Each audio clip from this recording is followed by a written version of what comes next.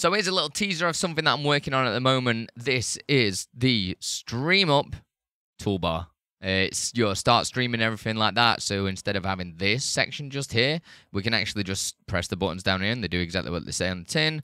Enter studio mode and stuff like that. So it's nice and easy to like, it's nice and clean, basically. But there's a bunch of different settings in there, so we can obviously turn it on and off. We can change the toolbar position, move it to the top, move it to the left, move it to the right, however you want it to put in. It's all good. So if I have it on the right there, which I kind of like it on the sides, there's a couple of tweaks that I need to make to it, but we can also configure it.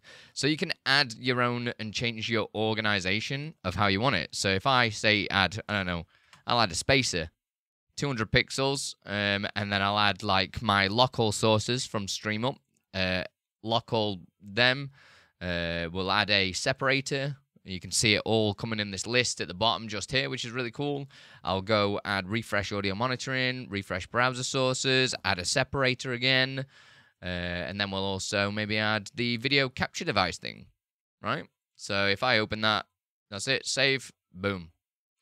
We've got a bunch of different things on the side just here of controls that we can use to do different things. So we've got activate all capture devices. Really cool. I'm working on it. It's just a work in progress. This will be a free update to the StreamUp plugin, but if you want early access, then join memberships and all that jazz. You know how to support the stuff I do. Much love. Subscribe!